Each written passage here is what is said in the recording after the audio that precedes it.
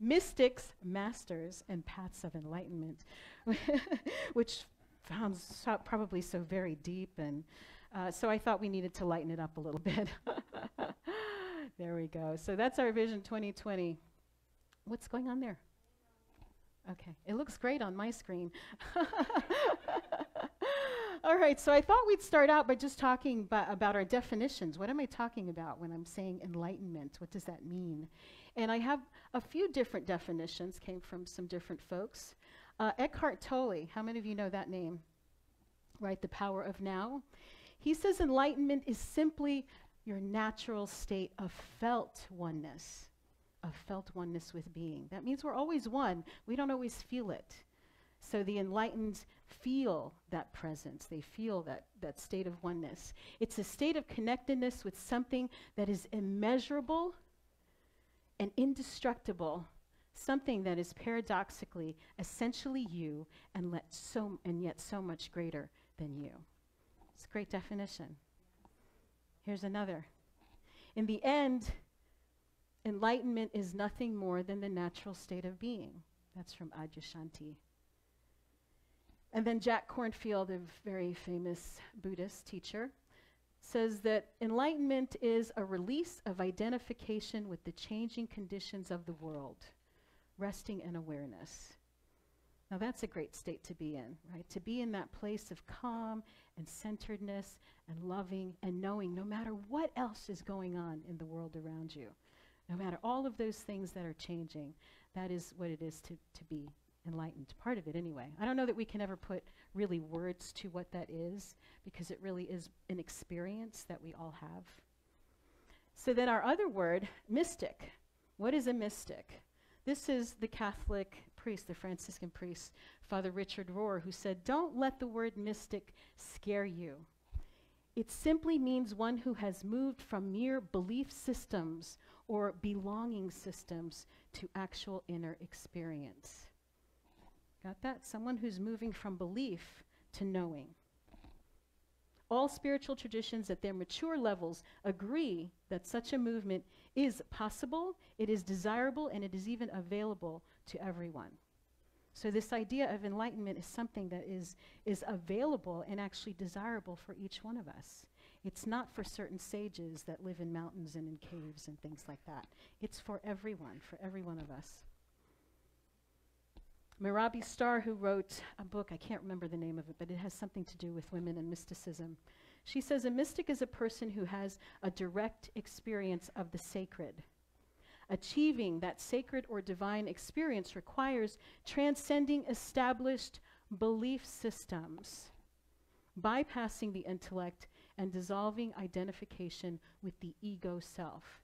There's that word again, transcending belief systems. A mystic is someone who can let all that stuff aside and have their own direct experience of the divine. Is that something that I'm assuming that most of you are interested in that. That's why you come to a spiritual center, so that you can have that relationship and experience yourself. So that word, belief system, I don't know if you saw my title today. That's why I was so excited that I could come to a center for spiritual living.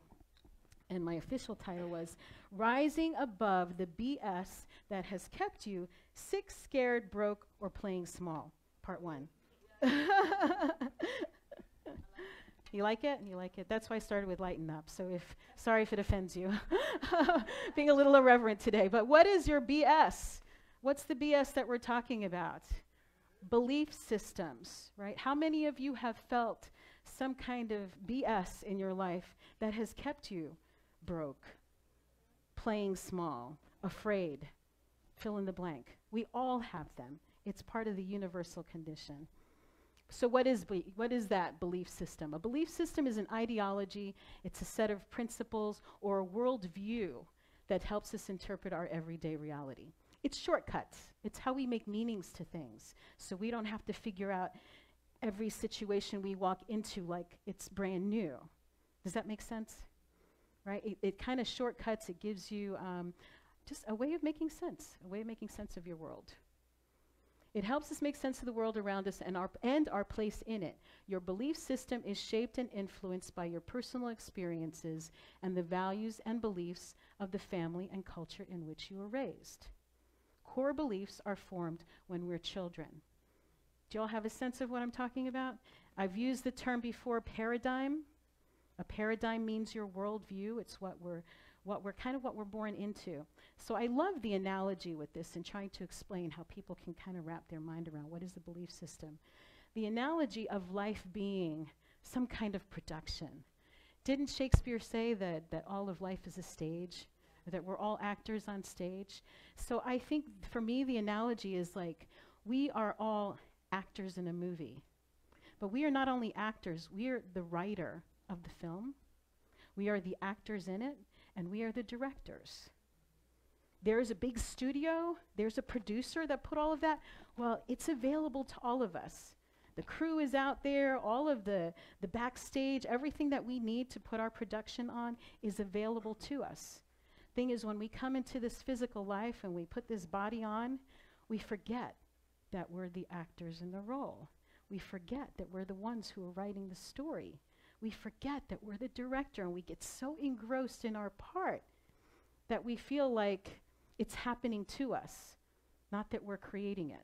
Does that make sense for everyone? So I was thinking about movies myself, and you know, if you could think of the movie that defined your growing up or your family life or whatever, and how that would shape you.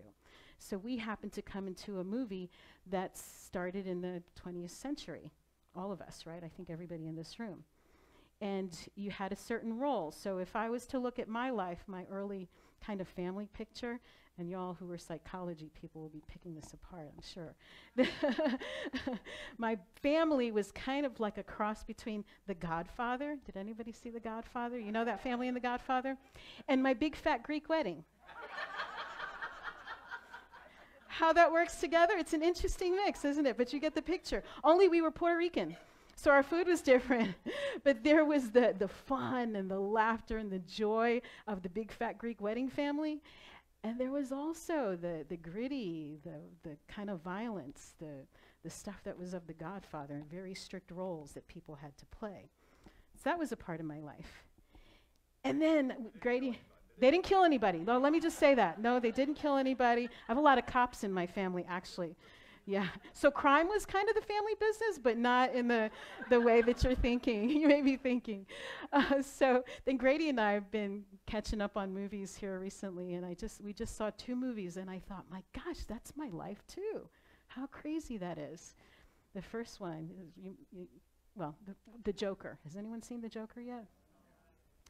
And there's some really gritty, icky stuff about the Joker. The Joker is, it's the Marvel comic story, and it's kind of the backstory of the Joker's life and how DC Comics.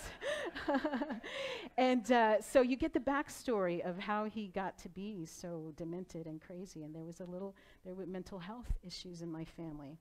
My grandmother was schizophrenic, and so there were things that go in a family structure where there is mental illness that creates, kind of shapes who we are and how we come up. So there was that piece, but then there was Mr. Rogers. There was the Mr. Rogers piece. Now, how those 2 things go together, I'm still working that out, but that was another profound influence. How many of you have seen that movie, Mr. Rogers? We should, when it comes out, play it here. He's probably somebody that I will feature as one of those enlightened beings or a master, because he truly was. So there was that aspect of my life, and both those things were playing in my childhood. So those things created certain beliefs and ideas about how life is and what is so. Each one of you has a movie. Each one of you came into a role that had certain prescribed parts that go with it.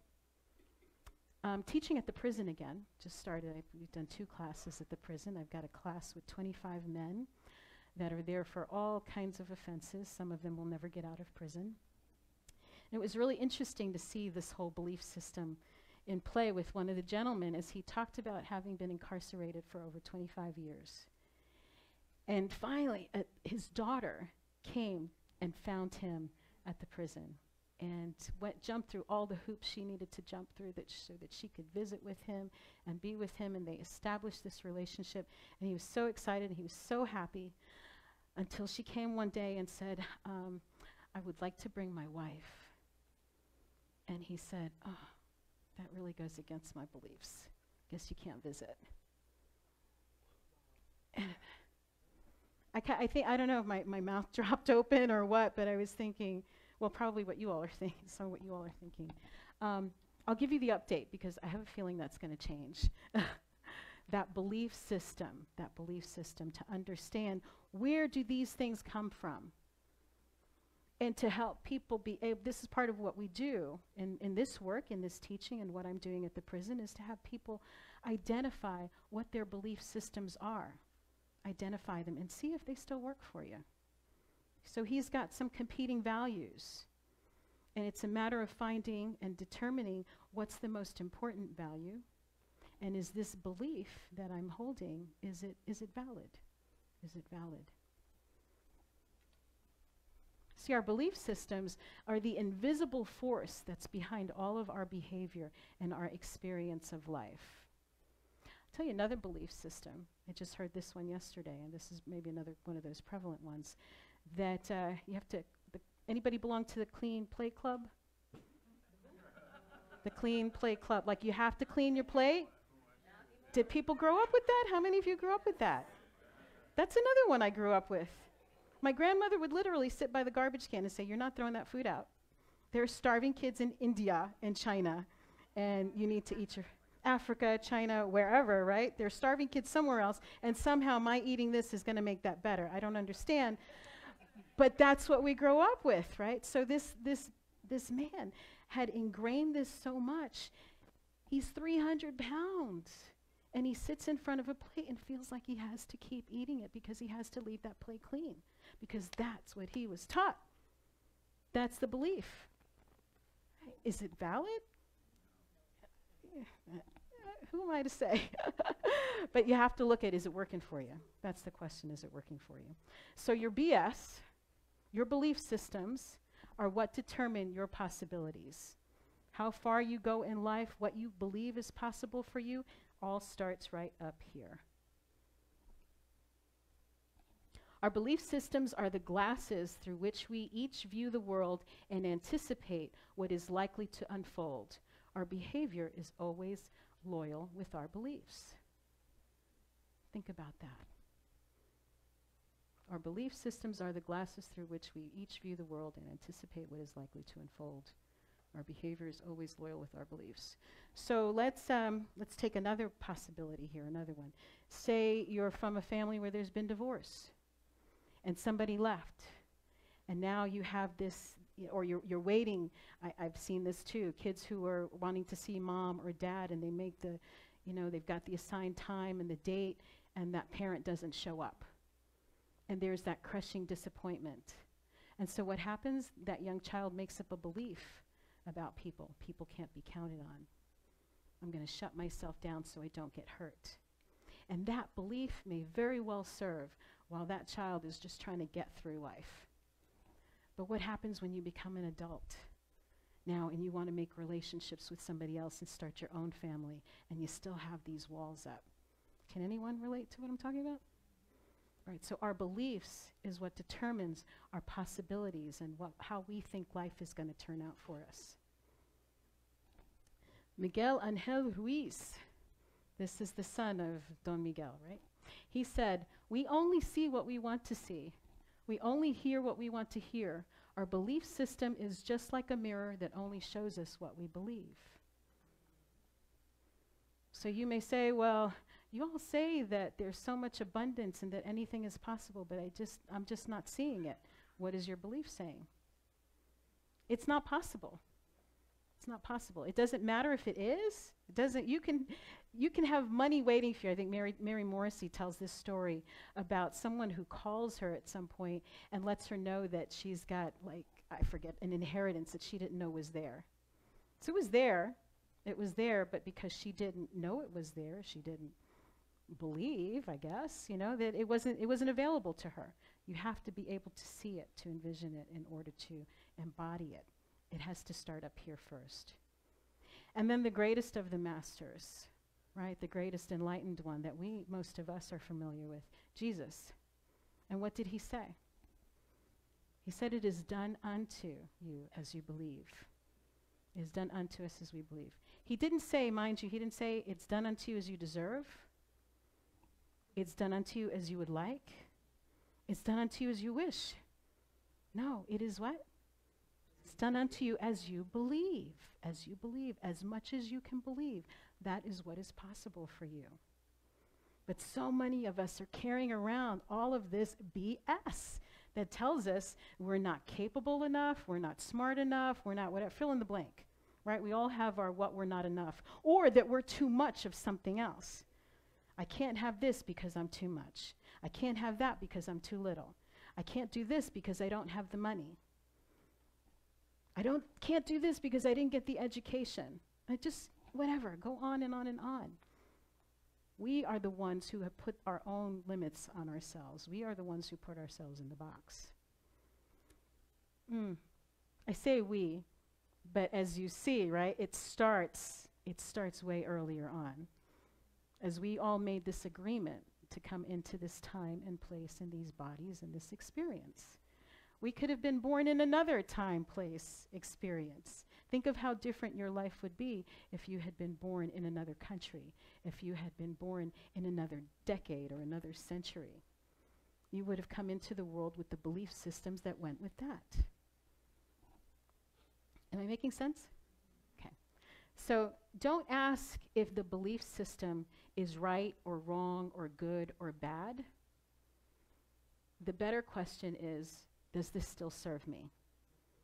Does this belief system still serve me? Is it still working for me? Is it bringing me joy? Is it enhancing my life? Does this belief make me want to get up in the morning and start my day? Does this belief make me come alive? And if the belief that you're holding doesn't do those things, it's not serving you. Maybe you need to look at it again. Try and get a different angle on it. And if you can't do it yourself, come and talk to a spiritual counselor. Better yet, ask your friends or your family. Ask your spouse. Ask your significant other. Am I seeing this right? Or is there another way to look at this situation? Trying to think if I want to share another story. I think I'll.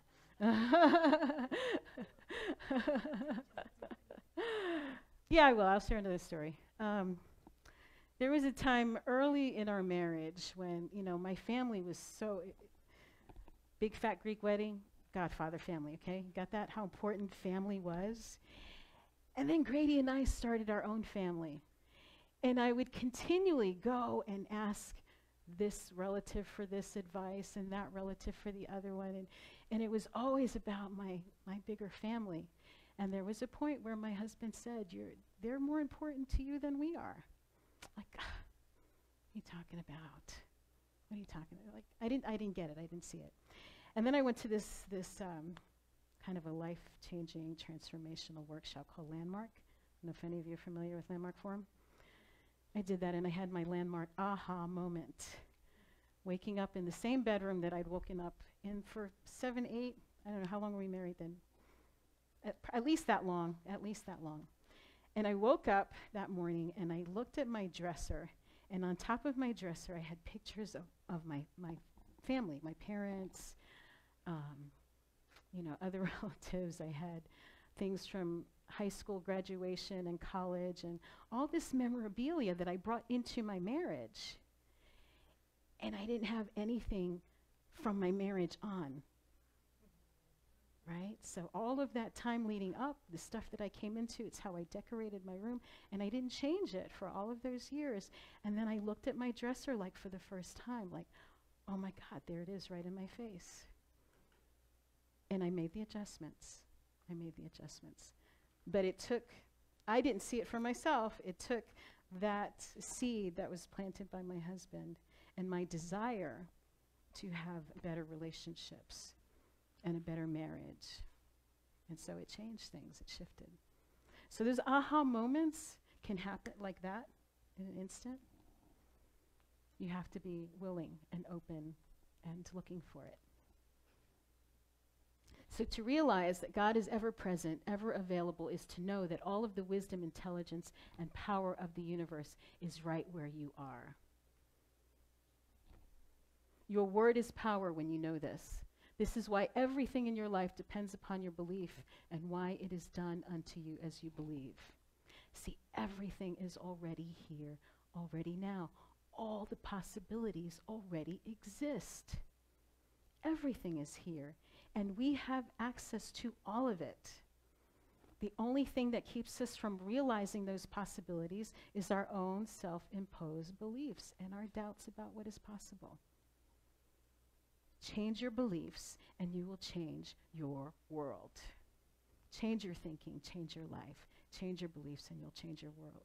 That comes from Ernest Holmes. The book is available right there in the bookstore. Adyashanti says this, make no mistake about it. Enlightenment is a destructive process. Has nothing to do with becoming better or being happier. Enlightenment is the crumbling away of untruth. It's seeing through the facade of pretense. It's the complete eradication of everything we imagine to be true. What's that says to me? I'll tell you in my plain English. Get rid of the BS, right? Drop the BS that is no longer working in your life. Do the work. Do the self-assessment. Look at the places where your life isn't exactly what you want to be, what you want it to be, and then think back. What would a person who is having this result, what would they be believing? What would they have to believe in order to have this result in their lives? And you kind of can separate yourself. It's the role you're playing. It's the setting that you were born into that may have you believing in certain ways. But you're not limited by that. How many of us have heard things about genetics? It runs in the family, right? We find out that that's BS. Because while you have these genes that may talk about certain proclivities or that you're likely to go in a certain direction, we know that we can behave in ways that could keep that stuff from happening. If you know that alcoholism runs in your family, you have a choice about how you behave. You have a choice about what you put in your body, right? If you know that there's cancer or there's heart disease, or you can behave differently. It is not a sentence. Even when you have certain illnesses, and people will say it's incurable. What does that mean? It is curable from within. It may be curable from within. Let's put it that way. How much can you believe? How much can you believe? Jesus said that all of those things he did, all the miracles, all this and more, you can do. He said that. He said that. What does that look like for you? Does it look like being a spiritual person, raising kids, and going to work every day? Seems like it might be easier if you're sitting in a cave someplace and you don't have to deal with people, right? You could be as spiritual as you want to be when you're at home in your meditation. And then when you get out in the car and you're on the road, that's when you see. That's when you can see what's really in there. What's in there? Enlightenment is a destructive process. Right? So we're not looking to change anything. That's another thing about this, that to break this down. It's not about becoming better or being happier. You don't have to become anything. You don't have to be you already it. It's already there. The enlightenment is about letting go of what's not there. This is so clear for me now watching my grandchildren. The 2-year-old grandsons, my 6-month-old grandbaby. I've told you, I think they're the most enlightened beings that there are. They're certainly in my life. Things happen, and it just, they feel whatever they feel in the moment. If they feel sad, they're sad. If they're angry, and they just get it all out, and they move on to the next thing. And they wake up in the morning. You ever see a 6-month-old when they can pull themselves up by those bars in the crib, and they're just ready to go? How many of you wake up like that? I'm just ready to start my day. There's my mom. There's my honey. I'm so happy to. How many of us do that? But that's how we all come into this world. Each and every one of us, ready to go, ready to start the day, ready to live life. Stuff happens. You let it go, and then you go out and play. You cry when you need to. You do what you got to do, and you move on. That's what we're here to do. Live life to the fullest. Yes. I think that's it. I don't know. Did I miss anything, honey? I go through my talks with him and how does this sound?